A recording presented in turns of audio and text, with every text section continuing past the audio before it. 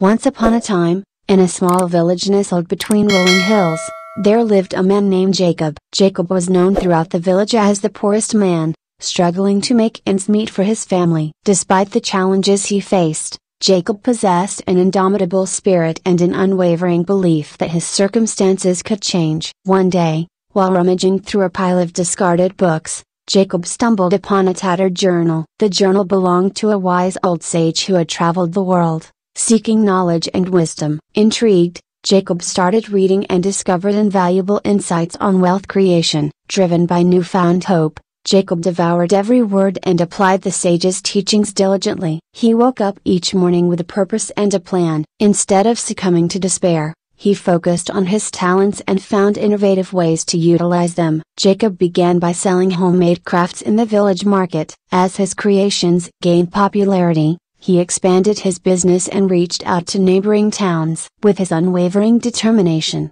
he soon established a successful small-scale enterprise. But Jacob's hunger for knowledge didn't wane. He attended workshops, read books, and learned about investments. Armed with this knowledge, he ventured into the world of stocks and real estate. With cautious decisions and calculated risks, he steadily accumulated wealth. Years passed, and Jacob's small-scale business transformed into a flourishing company, providing employment to many in the village. Not only did he amass material wealth, but he also became a symbol of hope and inspiration for those around him. Through it all, Jacob never forgot his humble beginnings. He used his wealth to support charitable causes, building schools, hospitals, and libraries in his village. He provided scholarships to talented but underprivileged children, empowering them to pursue their dreams. One day, as Jacob sat on the porch of his magnificent mansion, surrounded by loved ones, he looked back at his journey. He realized that his transformation from poverty to prosperity wasn't just about acquiring wealth. It was about embracing resilience,